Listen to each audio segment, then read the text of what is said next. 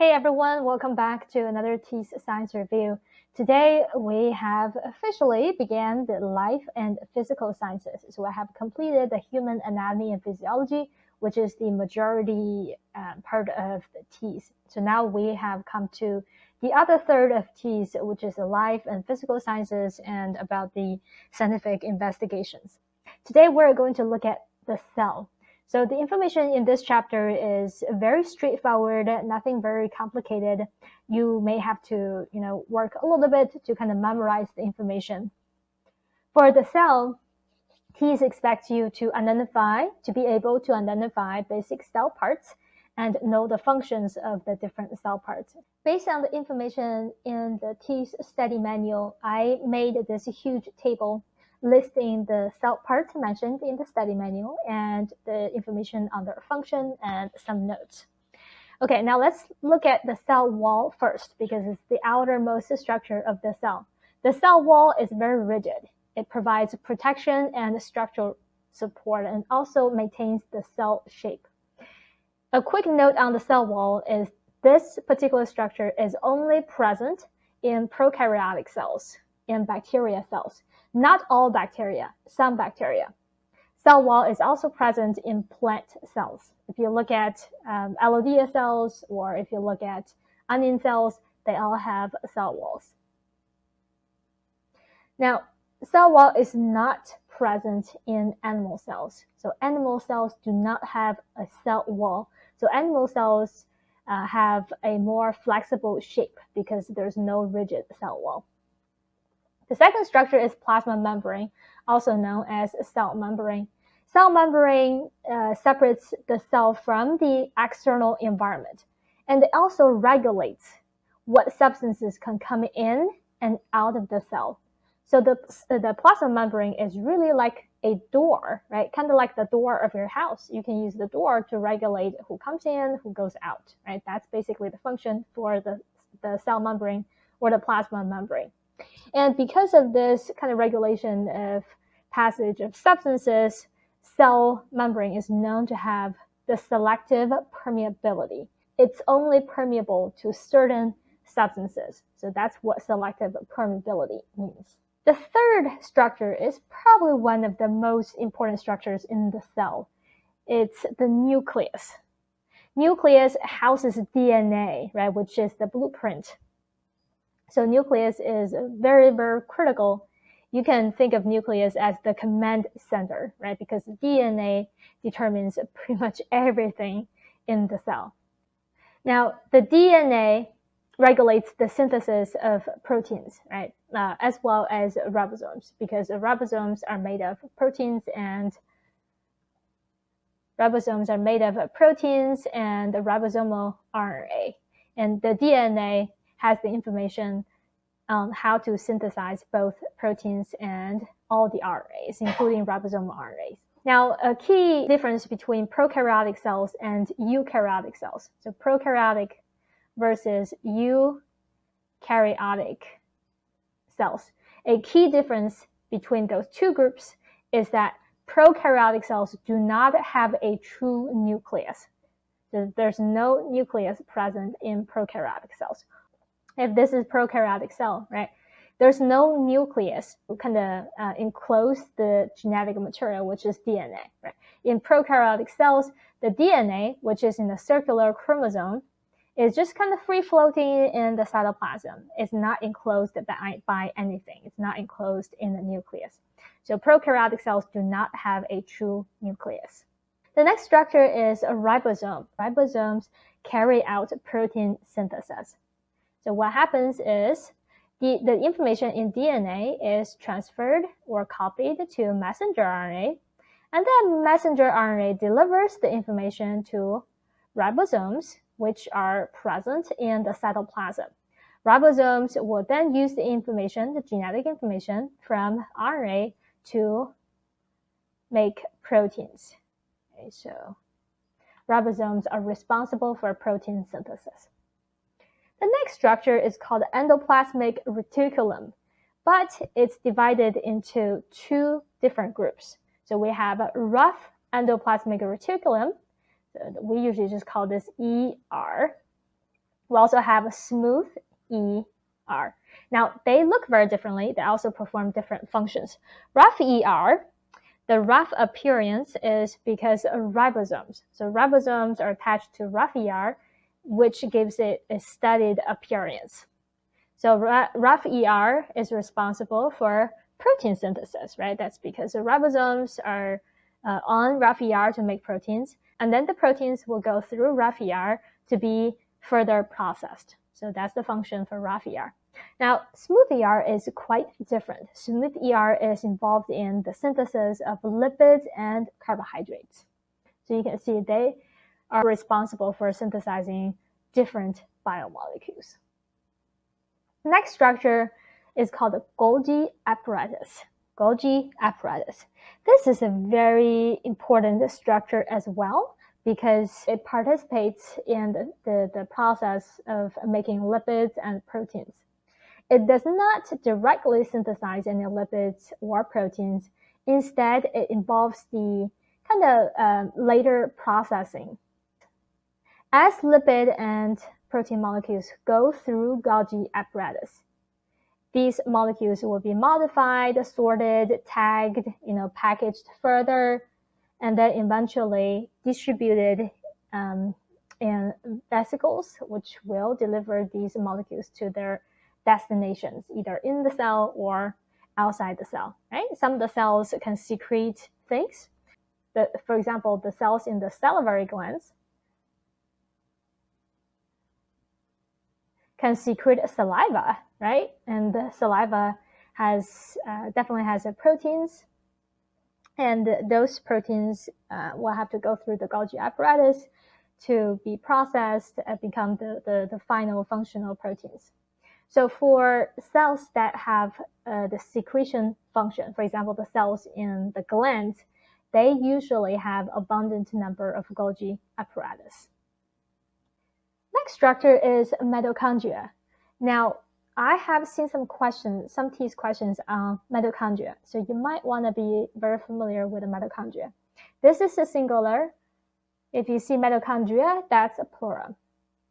Mitochondria perform cellular respiration and ATP synthesis. It's commonly known as the powerhouse of the cell, and that's because mitochondria can break down glucose, which is known as cellular respiration. So the process of glucose being broken down by mitochondria is cellular respiration. In that process, energy is released. Glucose is a molecule that stores a lot of energy, especially between the carbon-hydrogen bond, this particular chemical bond. If you break the chemical bond, the energy stored in the chemical bond will be released. And this is how the cell gets energy, gets its fuel, right? By breaking down glucose using mitochondria. Now, the energy is released, but the cell may not need the energy right away, right? So the cell has to think of a way to store the energy temporarily until it needs the energy. Now, this is where ATP comes in. Think of ATP as a rechargeable battery. When glucose is broken down, energy is released, the cell will store the energy in ATP. So basically, it synthesizes ATP and put energy in ATP. And once the cell needs energy, then the cell can break down ATP and release that energy. So that's kind of the job for mitochondria, cellular respiration and make the rechargeable battery for the cell.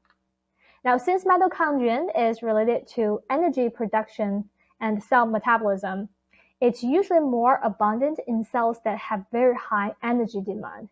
For example, muscle cells and neurons, because those cells use a lot of energy.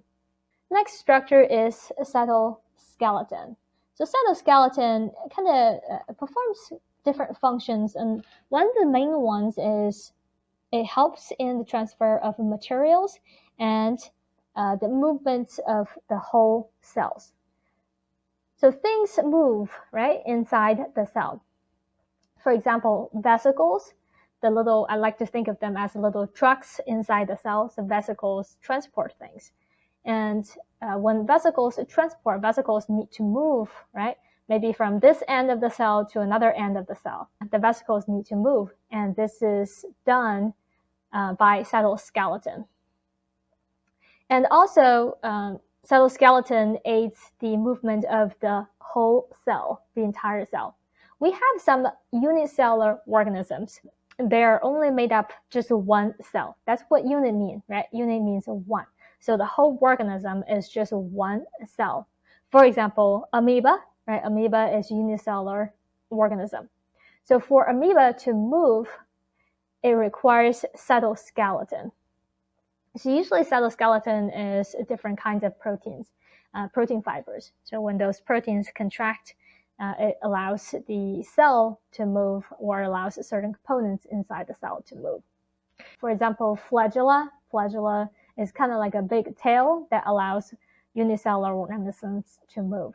Now, so in human bodies, we have sperm cells, right? How do sperm move, right? Because once the sperm are delivered in the female body, it really have to travel pretty long, right, to get to the fallopian tubes to try to fertilize the egg. So how do those sperm cells move? It's all because of the flagella, right, the tail. And the tail is made of a bunch of cytoskeleton components. Now, muscle cells, muscle contractions are dependent on two different proteins, actin and myosin. When they interact, this will lead to muscle contraction, skeletal muscle contraction. Now, actin and myosin are part of the cytoskeleton. Next structure is a lysosome. So lysosome is involved in digestion and recycling of worn out cell materials. Lysosome contains enzymes that are pretty strong in breaking down molecules. So lysosome can digest micromolecules. Also, lysosomes can recycle worn out organelles, right? After the organelles are digested, the components can be reused. Next structure, vesicles and vacuoles. In the TEAS study manual, it only lists vacuoles. But I want to add vesicles in there because the vesicles are very important in transporting things inside the cell. But they perform similar functions, transport and storage, especially vacuoles.